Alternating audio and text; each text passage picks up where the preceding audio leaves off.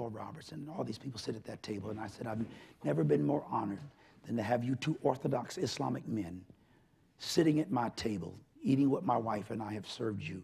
And of course, I had eaten at their house too.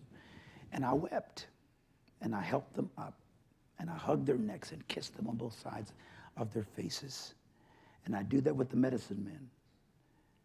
And the Hindu man said, Bishop Pearson, are you telling me that Jesus Christ died for my sin and I'm saved? I said, yes, sir.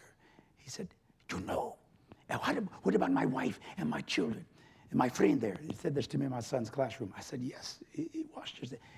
You know, for the first time in my life, I believe it. I said, well, I'm not trying to convert you, sir. I just want to convince you of what? That you're loved unconditionally and redeemed to God by Christ. That's it. And then I left the room. I'm preaching the gospel. Y'all ought to be happy. Not mad at me. Just because I took your hell away from you. And your devotion to hell is almost demonic. See, the devotion to hell, folks, you know. Because you said so many times, you said we always trying to put somebody in hell. And the devil, we might as well sing, and he walks with me and he talks with me. And he tells me I am, because y'all got the devil everywhere. And the more you testify the devil, preach the devil, and elevate the devil, the more the devil manifests in your life. Come to me, and I'll cast him out. Of your thinking, see. You're free and don't know it. You're loosed and delivered, and you don't know it. Now, don't let me have to come out there and lay hands on you. You know, you just forgot it. You came here free. You're going to leave here free.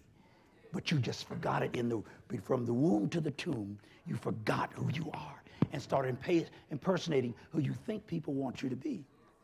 Come on back to Jesus. Loose here and let it go. I want to back up here to a point of there's no argument. There is no argument that God loves everyone. There is no argument there. And unconditionally, that's why Calvary took place.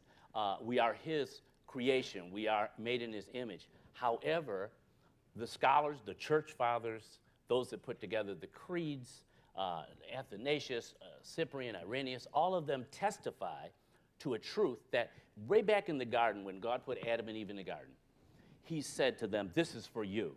I have one prohibition for you, prohibition. Do not eat of the tree of the knowledge of good and evil. So in other words, at that very point, it was evident that the first man and woman had a free will.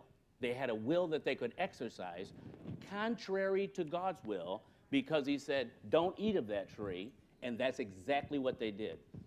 From that time on, God comes to his people with a message, whether he sends Moses or somebody else or some prophet, and God declares his attitude towards them, his covenantal love towards them. But at the same time, in his sovereignty and love, because it's a love relationship, the reciprocation has to take place. And God says, I love you unconditionally. Here's the question. Are you going to choose to love me back? That is the issue, and that's where, now let me finish. Let me tell your children that? I never interrupted you. I never interrupted you. Okay, so let's see. So as a result of that, the New Testament and Old Testament is replete with examples where people who had accepted Christ, received him, responded to the message, still decided at some point to walk away from it. What I'm trying to say is that love requires that both sides, when I said to my wife, I love you, she said she loved me back. God didn't make us robots. He says, I love you. I want to convince you of that. When you look at Calvary, you ought to know how I feel about you. The question is, are you going to choose to love me back? And God, if God has not given us a free will to choose or not choose to love him back, then we are all robots. This whole discussion is dead in the water. But the reality is, church history, the Bible, Paul's constantly talking about, don't go back now, don't give up, don't walk away from God. Why?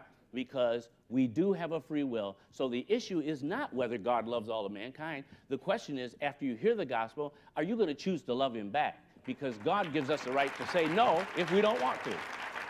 Now, back to my daughter.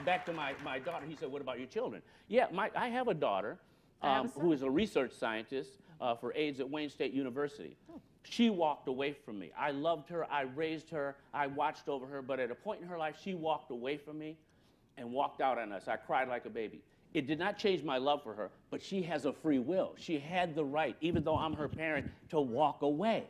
Now, she has chosen to come back. So we are to go out and tell this whole world. I spend time with Muslims, atheists, all kinds of people. They sleep in my house. I sleep in their houses.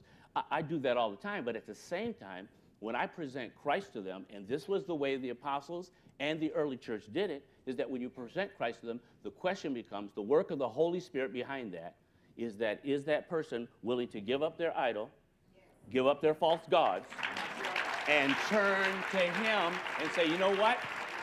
You are so awesome. Why I've been putting up with all this cheap stuff and these other false religions, and let me accept the true and living God. That is the good news. That is the good news. What's the good news? The good. Thank you, Dr. Guy. Go ahead, Doctor. Let me say a couple of things.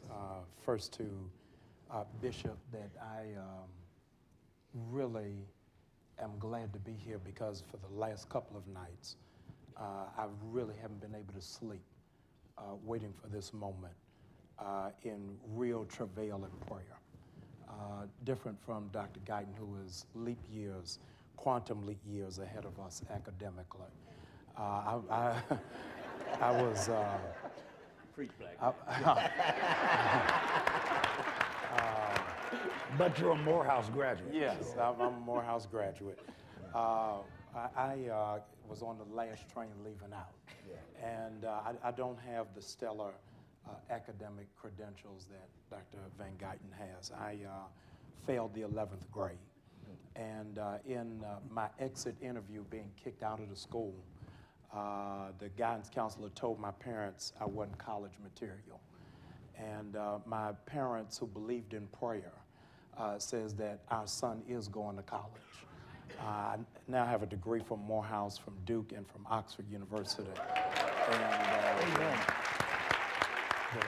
the guidance counselor who didn't think I was college material is now a member of my church. And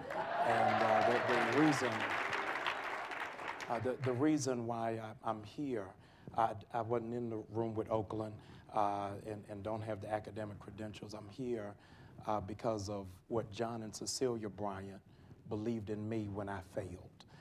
And I said that to say, I'm here because I'm praying, believing by God's grace that you're going to come back.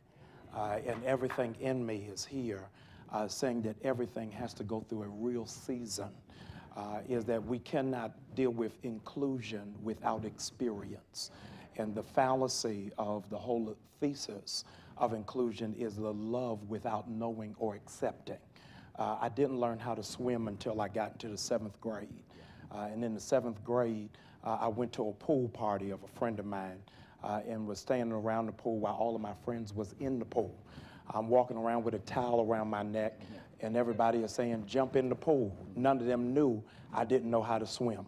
And so somebody who was trying to push me to the level threw me in the pool. Yeah.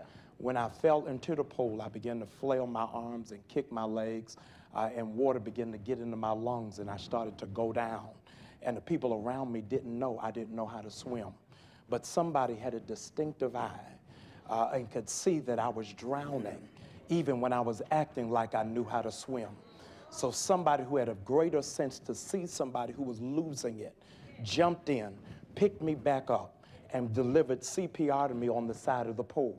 When the water then came out of my lungs, I said, thank you, because you saved me. Now, had I stayed at the edge of the pool and had never been thrown in, I wouldn't know to thank him. But because he got in a place where I didn't know how to get out of my own devices, and because he brought me back out, that then speaks to what is the fallacy to inclusion. I don't know that I'm saved till I've been drowning. And when I've been drowning, it's not till I've been revived that I can look for the one who brought me out. As a consequence, I can't really praise him until I have an experience. And so everything that you taught on TBN, everything that you demonstrated on Azusa was about praising God for a situation that you could have died in. Now, if you've never been in a situation where you never died, then you don't know how to thank God that you are alive. So it then speaks to the gaping loophole of those who really don't understand when I get to heaven and while I live on earth, I can't